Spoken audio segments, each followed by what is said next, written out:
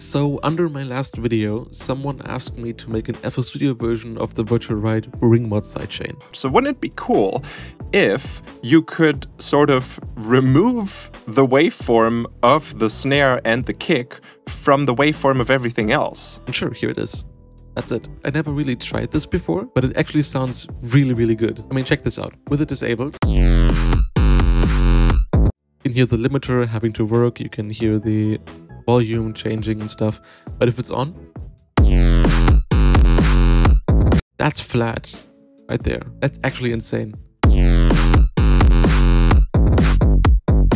And it still sounds very much separated and very, very clean. There is some distortion on the snare I can hear, and he talked about this as well, but depending on the genre you're going for, this can actually sound really good. So I will be using my standard template for this. In here we have a kick and snare and a bass. The bass track simply gets routed to the bass bus and then to the sidechain, and the kick and snare go to the drum bus, which goes to the master directly. In my template I already have a channel with just the kick and snare or sidechaining, so we're gonna sidechain this to the sidechain track. Wow. And on here we now load patcher.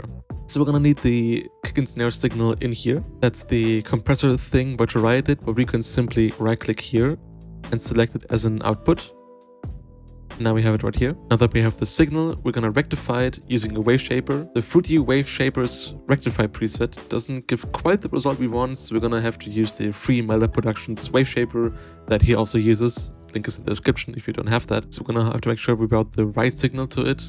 Kick and snare signal. We're gonna set this to square, asymmetric, and set the dry wet to 100%. We're gonna make a triangle shape. So we bring this down, double click in the middle, and then press Alt to snap it to 50-50. Next, we're gonna load the MRingModulator right here. We're gonna press right click, inputs, audio, and add an input.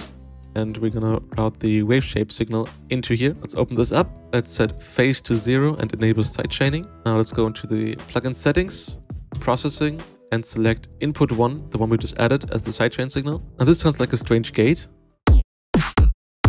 And now all we have to do is route the main signal directly to the output. There we have it.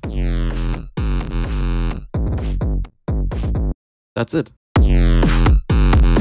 I'd recommend setting this up once, saving as a template, and then using this as your starting point for every track if you want to use it in every track. I can't exactly give this as a preset because all the routing stuff doesn't get translated. So you're gonna have to set this up yourself in your own environment. But if you want my template, the one I'm using right now, you can go grab that on my Patreon. Gotta love this shameless plug right here. Yeah, I hope this helps you.